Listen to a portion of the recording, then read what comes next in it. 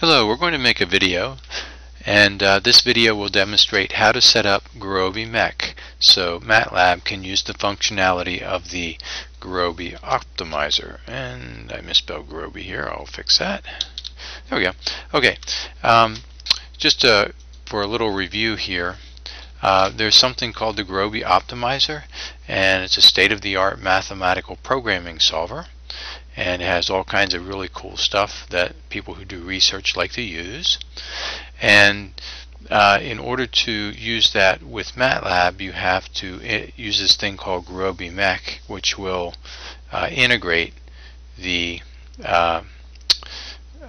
it will allow you to integrate Gurobie into Matlab, so you can use it with Matlab.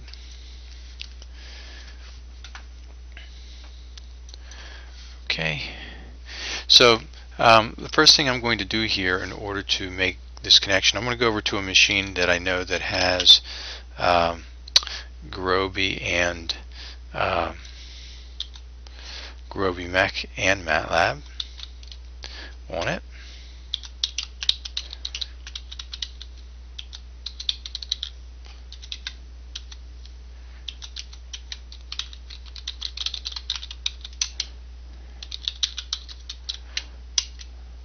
Okay, and so first thing I'm going to do here is just take a quick look at my setup. So I'm going into the OPT file, and you can see I have Matlab installed under one directory under the OPT and Gurobie 565 installed under another directory. I'm going to go ahead and kick Matlab off and get the GUI. Excuse me. Here we go, and we're getting the GUI with Matlab.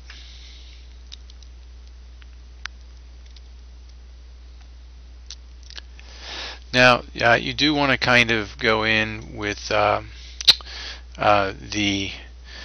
with root to make this connection.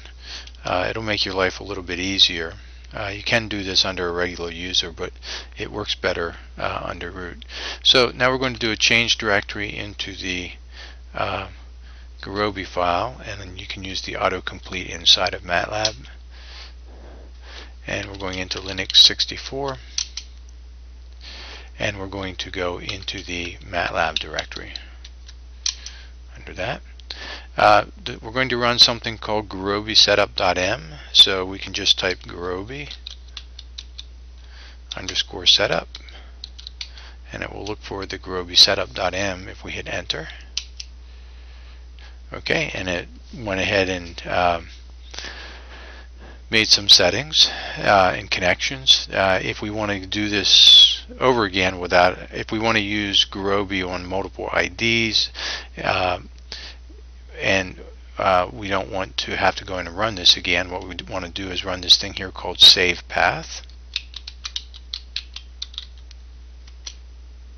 Okay, and the save path will put the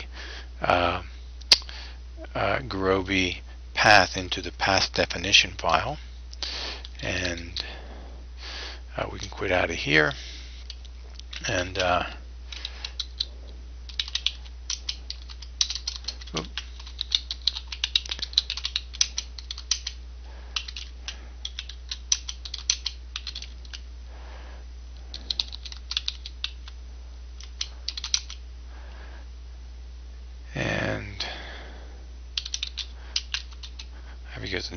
I forget what the name of the file is here. This isn't anything you have to do.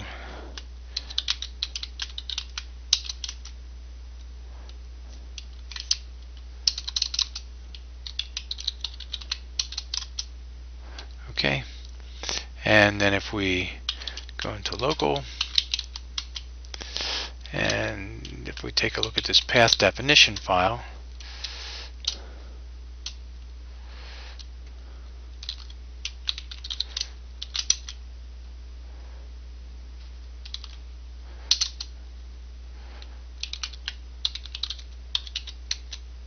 there we go.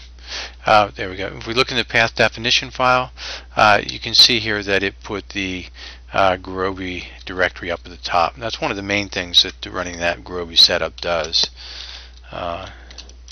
Okay, and so looks like that worked. We're going to test it in the next video from a user ID to make sure that this worked, and so that's pretty much all there is to making that connection.